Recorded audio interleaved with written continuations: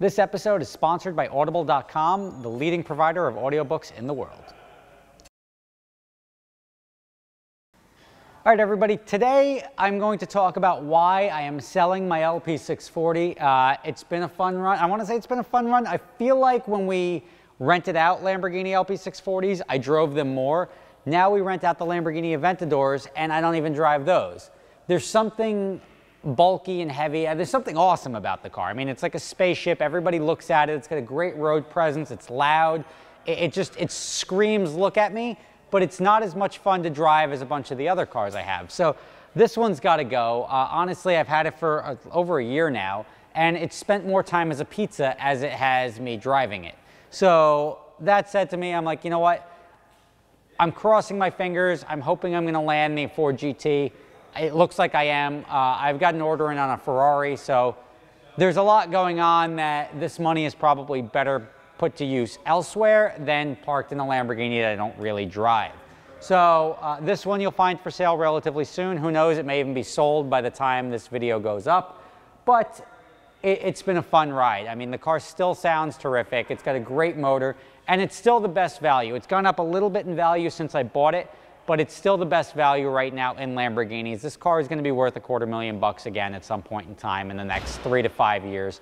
It's not at the moment. I'm going to sell it for 170, 175 grand, whatever it ends up getting.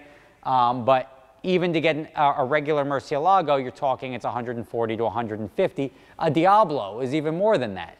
So this car, it's a much better car than a Diablo. It's a Lamborghini. It's a much better car than the Murcielago. It's not reflected at the current market price. So look for this car to go up, but it's going to be on somebody else's watch, not mine.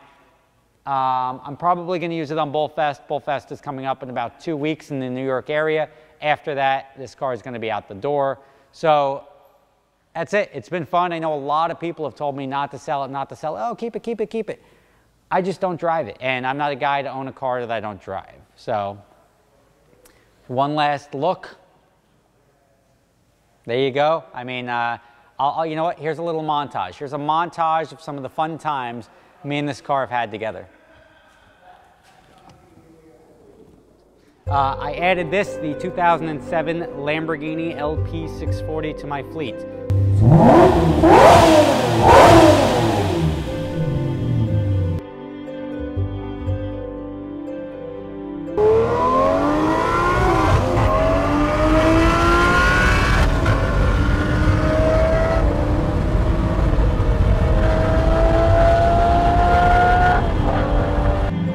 I thought I lost my key and I couldn't figure out where it was, and then I realized I left it in the car, because who's going to steal a Lamborghini at a Lamborghini meet?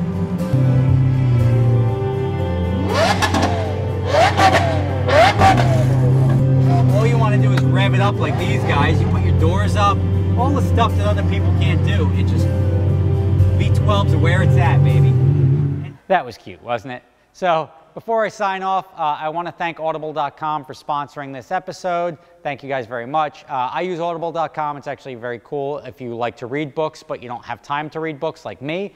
I listen to them on the treadmill. I listen to them when I'm at the gym and stuff like that, long road trips. It's better than listening to the mindless entertainment that you hear on the radio. One book that I like to read, but I also like to listen to, Lauren Hillebrand wrote Unbroken, which then became a movie by Angelina Jolie about Louis Zamperini. Great book. I enjoyed it. If you haven't read it yet, or if you haven't had time to listen to it, definitely check it out. There's 250,000 books on there. It'll keep you busy. I'm a big non-fiction person. I don't like the dragons and everything like that. If I'm going to spend the time using my brain to read or listen to something, I want to actually learn something, either history, an interesting story, something that actually transpired, or just I want to learn and become a little bit smarter than I am. Because every book you read, you learn something that you didn't know before you listened or read it. So thank you guys for watching. Check out the link below. You can get your first book for free, whether you sign up for the subscription and then lose it, or you keep it. Your first book is going to be free. Thank you for watching. I'll catch you next time. I appreciate you guys supporting those who support us by clicking on the link below to start your trial subscription today.